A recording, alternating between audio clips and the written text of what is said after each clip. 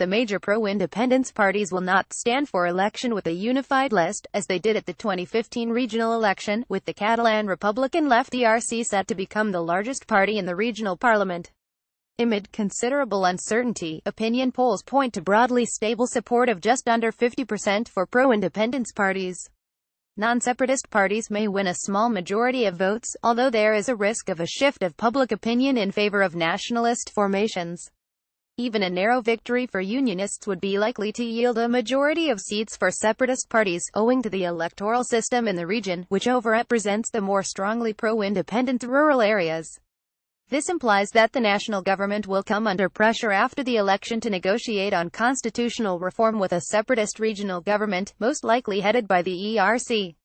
The most probable outcomes are a prolonged stalemate if talks become deadlocked or, possibly, a compromise on constitutional reform. The pro-independence party's bargaining position will be stronger if they win a majority of votes. The political climate in Catalonia remains tense ahead of elections to the regional parliament on December 21 amid the jailing on remand of 7 former members of the ousted regional executive and the issuance of an international warrant for the arrest of 5 others, including the former regional president, Carles Puigdemont. Nonetheless, all of the main political parties are set both to participate in the regional election and to recognize the legitimacy of the results. Opinion polls point to entrenched voter intentions. For the moment, opinion polls detect a modest decline in support for the pro-independence parties. Having won a combined 47.8% of the popular vote in 2015, support has eased back to 45.9% in recent weeks, according to a simple average of voting intentions in 5 recent opinion polls. We remain of the view that polls should be treated with some skepticism in the current political climate. The temporary suspension of Home Rule in Catalonia, approved by the Spanish Senate, the upper house of Parliament on October 27 under Article 155 of the Constitution, and the placement under precautionary custody of Catalan ministers on charges of rebellion for planning and proclaiming a new republic have the potential to trigger a surge of support for pro-independence parties. Even so, voter intentions are deeply entrenched. The vote share of the pro-independence parties has summed to 47 to 49% of the popular vote in every regional election since 1999. Even if non-secessionist parties retain a narrow majority of Catalan voters, they are unlikely to win a majority of seats in the next parliament. This reflects the design of the electoral system, which overrepresents rural, conservative areas where support for independence is strongest and underrepresents the more working-class and liberal urban areas in and around Barcelona. The separatist parties won 53% of the parliamentary seats, 72 deputies in the 135-member assembly in the 2015 regional election, which was framed as a de facto referendum on independence, and saw a high turnout of about 75%, with just 47.8% of the popular vote. 3 of the 5 most recent opinion polls indicate that the pro-independence parties will retain a parliamentary majority in December. Performance of unionist parties hinges on turnout. The fortunes of unionist parties will hinge on voter turnout. Although the pro-independence constituency has been highly mobilized for several years, political activism has been weaker among Catalonia's pro-Spanish voters, and their abstention rates in regional elections have been historically much higher. This could be changing, as witnessed by the large-scale pro-unity demonstrations in Barcelona in recent weeks.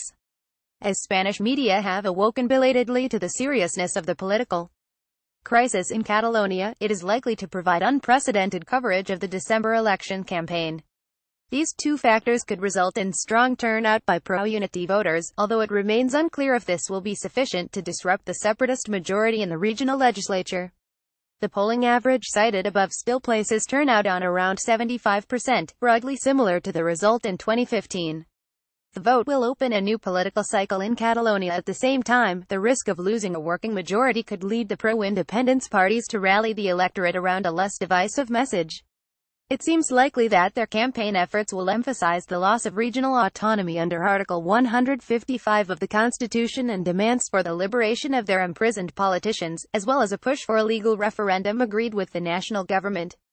The regional government's lack of preparation for its unilateral declaration of independence on October 27, before disbanding as the national government announced its dismissal, appeared to shock many of its own supporters.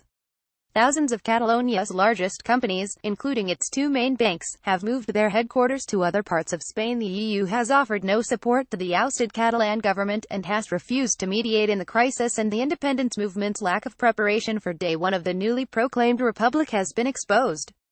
These factors suggest that many voters may desire new political proposals and the opening of a new political cycle. The ERC is set to become the dominant pro-independence party. The main pro-independence parties, the ERC and the Catalan European Democratic Party (PDECAT), a centrist, liberal pro-independence party that has traditionally dominated Catalan politics, will contest the December election separately, thereby ending the coalition that has governed the region since 2015.